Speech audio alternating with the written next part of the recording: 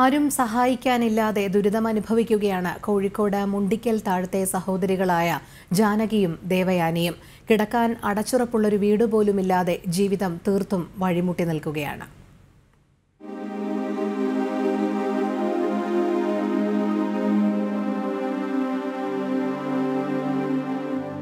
മുമ്പ് അംഗനവാടിയായി പ്രവർത്തിച്ചിരുന്ന നായേടത്ത് വീട്ടിലെ ചായപ്പിലാണ് ഇവർ താമസിക്കുന്നത്.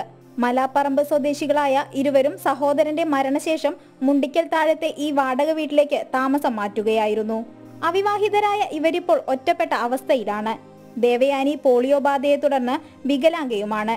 എൻ്റെ കാലിന് ജനനത്തിലെ പോളിയോ ബാധിച്ചത്. ഞാൻ ജനിക്കുമ്പോൾ തന്നെ എൻ്റെ കാലിന് അങ്ങനെയുള്ളതാണ്. പിന്നെ ബ്ലഡ് കട്ടയാവുന്നതും പിന്നെ ഷുഗറും പ്രഷറും. ചേച്ചിക്ക് പിന്നെ കഴിഞ്ഞ കൊല്ലം ഇപ്പോൾ 9 മാസമായി. ഇപ്പോൾ തീരെ സുഖല്യതയായിട്ട്.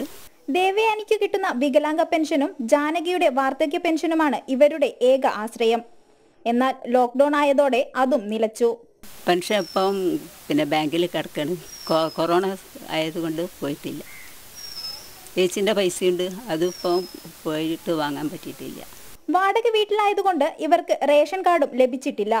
എങ്ങനെ ഉണ്ടാക്കണമെന്ന് ഇവർക്ക് അറിയുകയുമില്ല. ആരെങ്കിലും സഹായിക്കാൻ എത്തുമെന്ന പ്രതീക്ഷയിൽ ഇവർ കാത്തിരിക്കുകയാണ്.